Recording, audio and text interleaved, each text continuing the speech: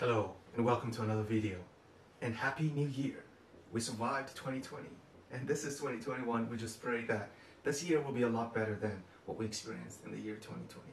Okay, in case you made a resolution to help someone this new year, just be nice to people, I can recommend someone to be nice to and someone to help. And it doesn't cost you any money or even time. Well, it costs you some time, just maybe 2 seconds. Hit the notification bell, that helps me. Give this video a like, that's a great help, because YouTube is going to recommend this video to a lot more people who might need it. So you will be helping me and helping them and helping the human race. Okay, let's get into the question. So this is an exponential equation, which simply means that the variable, which we always use x to represent, is the exponent. Okay, so when you're given an exponential equation and you're not expected to use logarithms to solve it, it means the base of all of the terms can be expressed as 2 or 3 or 4 or whatever you can see.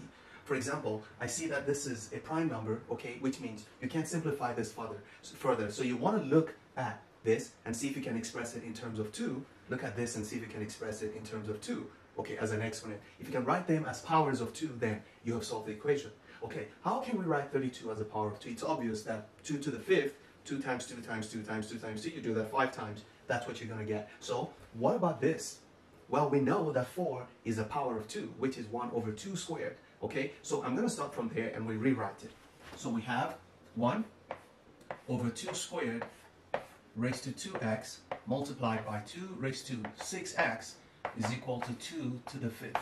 Okay, now with this expression here, we now see that there's 2 here, 2 here, 2 here. We just need to rewrite this so it is sitting on the ground and it is not, there's no burden of 1 on top of it. Now remember that 1 over 2 squared is the same thing as 2 to the negative 2.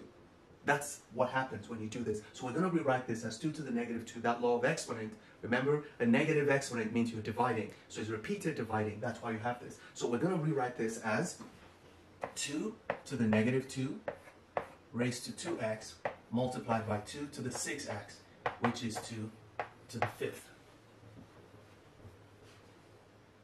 Now we're done, because now you apply that law of exponent that says when an exponent is raised to another power, when a power is raised to a power, you just multiply the powers. So we're going to multiply the powers here. You see, I'm still keeping everything the same. So if I multiply this power, it's going to be negative 2 times 2x. It's going to be negative 4x. So what I have is 2 to the negative 4x multiplied by 2 to the 6x equals 2 to the 5th. Okay, so at this stage, everything is expressed in base 2. You can see the base is clearly 2. Then we can take care of these two sides. The law of exponent that says when you multiply two terms with the same base, then you can add the exponent. So let's add negative 4x to 6x. So what we're going to have is 2 to the negative 4x plus 6x equals 2 to the 5th.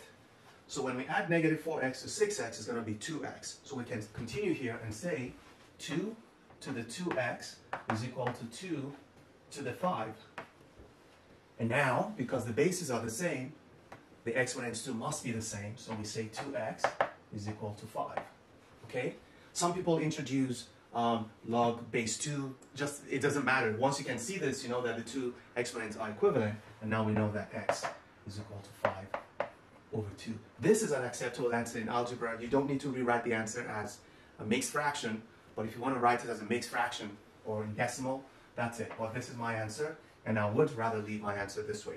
That's exact. Hope you learned something. Give this video a like. Make sure you're subscribed. It's a great deal of help to this channel and to me personally. I'll see you in the next video. Until then, don't stop learning, because those who stop learning have stopped living. Bye-bye.